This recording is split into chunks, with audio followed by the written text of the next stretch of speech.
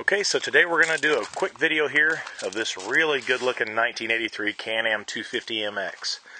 We're going to go from front to back with it, show you everything about it. Cold start, the whole nine. It's just a really nice clean bike. This was a local bike, was sold new locally, Evansville, Indiana, Franklin Cycles, back in 1983. It's got the Acron gold anodized rims that are really nice. You know, a few little scuffs and scratches, but for the most part, really nice wheels. It's got new tires on front and back, new tubes. It's got new plastic, front and rear fender, number plate, and the side plates are all new. These were replaced because the originals were discolored and they didn't really look as nice as this bike really is. The plastic just didn't hold up on the old bikes. It's got the stock lever covers. Everything's like it should be. It's got stock bars with new grips. It's got a pretty neat accessory water bottle up on the handlebars, which is kind of cool.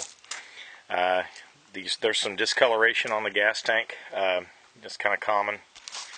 The stock head pipe, as you can see, is in really nice shape. It's not beat all to pieces.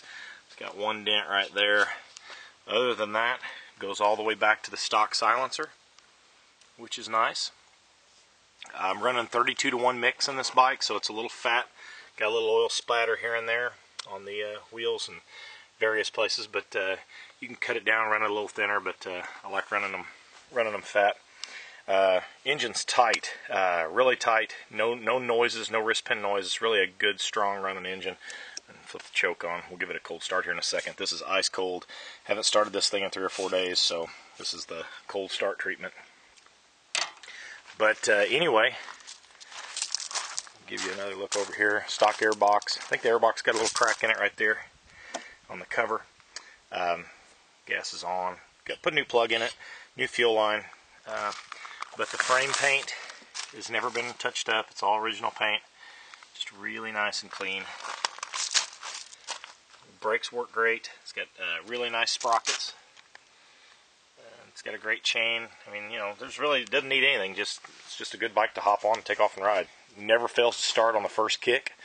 Of course, it might make a liar out of me, but generally it's one kick. So we'll see what happens. And it's an easy starting bike, but let's see what happens.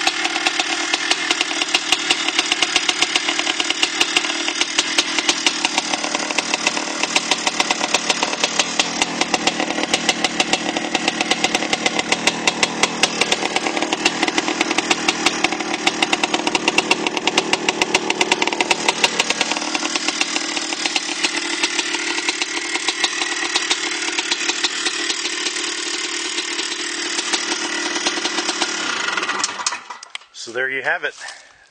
Really nice running, really nice looking Can-Am 250 MX 1983. If you have any questions or concerns or anything at all, just give me a shout. I'll let you know everything I know about it. Thanks for watching.